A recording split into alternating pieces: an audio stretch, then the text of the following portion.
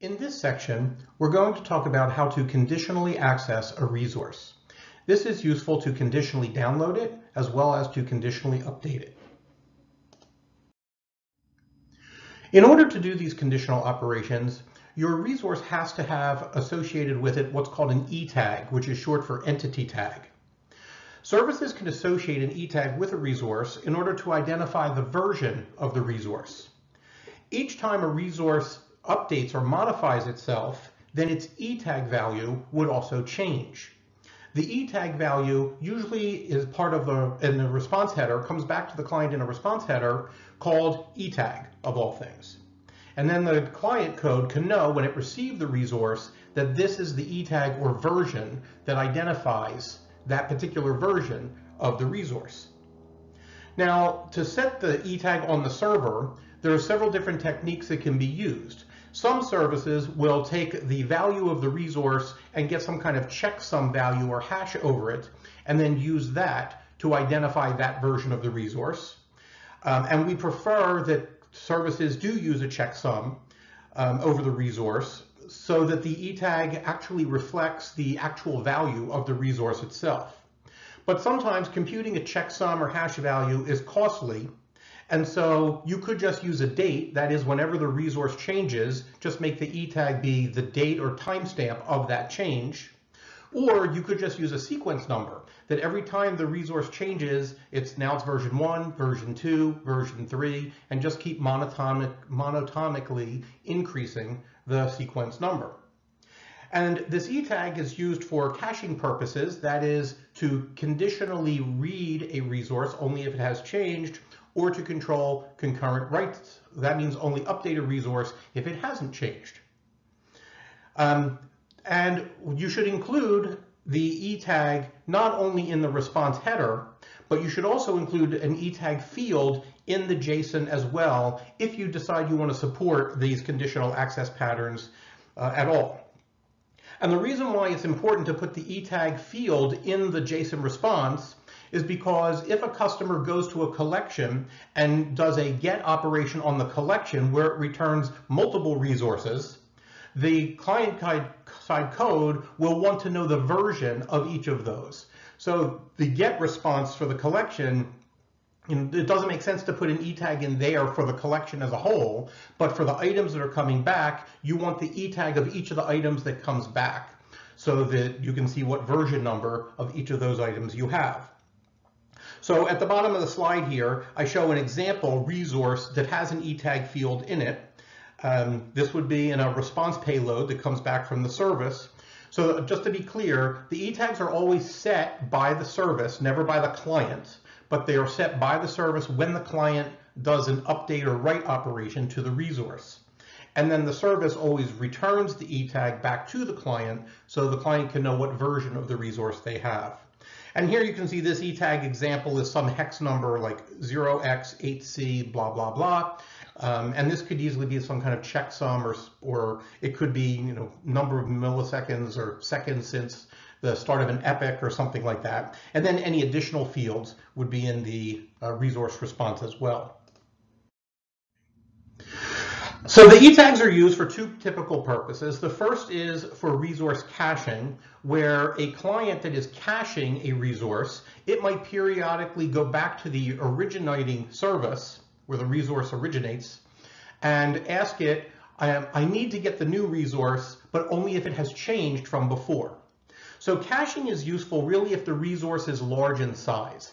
And most services that I've had experience with working with, the resources are actually fairly small in size, and so this is not that useful for most of them.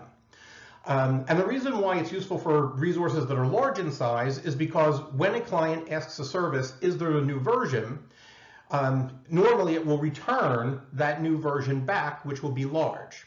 But if you're using this mechanism that I'm talking about now, then the client can say, only give me the data over the wire if the resource has changed. So then if it's a large resource, it won't be sent over the wire. If it's small enough, then the service might as well just send whatever it has and doesn't even have to pay attention to the ETag at all, because you're not going to be saving much bandwidth if the resource is small. So the way that this works is a client will initially get a resource from the service along with its current ETag. And then when the client wants to periodically call back to the service to see if the resource has changed, it will do another GET request, and it will include an if none match header with the old ETag value in the request. And then the service will check to see if the ETag that's being sent in this header matches the current ETag on the resource. And if the ETags match, that means that the resource on the service has not changed. It's the same exact version as what the client last had. So the resource has not changed, then the service can return a 304 not modified without sending the resource back in the payload, and that, again, the goal there is to save bandwidth. If the ETags don't match, that means the version on the service is different from the last version that the client got. So the client is now trying to get the latest version. So in this case, because the resource has changed, the server would return a 200 OK, and in the response body, it would include the payload. Of course, that will also include the latest ETag. So in the future, the client could update again using this most recent ETag that it got to see if the resource has changed again. So the client will periodically repeat this. And for more control over caching of resources, if this is something you're interested in, go and see the HTTP cache control header. But as I said, most services don't actually implement this because the resources tend to be rather small in size. The other reason to use ETag or do conditional access is because you might have multiple clients that are trying to update the same resource at the same time. And we want to have optimistic concurrency patterns in place in order to do that in a safe way, so that one client doesn't overwrite or corrupt the data that's also being manipulated by a different client. So in order to not overwrite a resource, when you're doing a patch or put operation, right, these are write operations to the resource, you would include the if none match request header again, and then you could say star with no quotes or anything, just star. And that means that the put and patch is saying to the service, only do this if the resource does not exist at all. So this is a way you could have a client write something but not overwrite something that's on the server. And if the resource exists already, then the service should return a 412 precondition failed. And if the resource doesn't exist, then the service would go and return a 201 created or possibly a 200 OK, because now it's creating the resource, and then it would return the latest resource in the response body along with the ETag that was created by the service to identify that this is the first version of the resource that's being created. To delete an existing resource, you can use the delete method along with the if match request header, again of star. So this says from the client to the server, I want to delete this thing identified by the URL path, but only if it matches anything. That means only if it actually exists. Right? The star is a wildcard, mean match anything. So if the resource does exist, then the service would return a 200 OK or possibly a 204 no content, depending on whether you want to return the last state of the resource before you delete it to the client or not. And if the resource doesn't exist, then you would return again a 412 precondition failed. This delete scenario is pretty unusual. Most services will just accept a delete, will ignore the headers, and will delete the resource and always return a 200 or a 204 back. In fact, earlier in this course, I talked about why it's best not even to return a 404 if the resource doesn't exist. The other thing that you can do conditionally is you can update based on the current state. So here, a client goes and gets the resource with its latest ETag, and then based on its current state, it does some kind of modification. I'll give an example of this on the next slide. And it modifies that resource locally on the client. But now the client needs to go and do a patch or a put operation to upload this back to the server. So it will send the desired resource state up to the server with a request header of if match : with the ETag value. So what that is saying to the server is, go and take this update, but only if the resource hasn't changed behind the client's back while it was busy doing some work. And if the ETags match, that means that the resource on the server has not been changed while the client was doing this desired state change. And then the service will update the resource, give it a new ETag value, and return either 200 or 204 along with a new ETag value in the response header.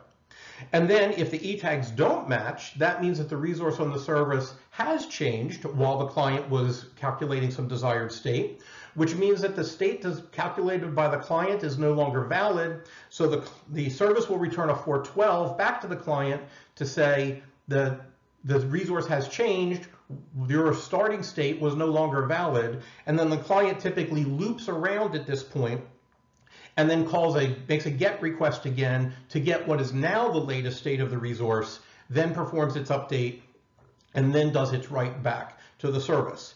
And we call this pattern is called an optimistic concurrency pattern.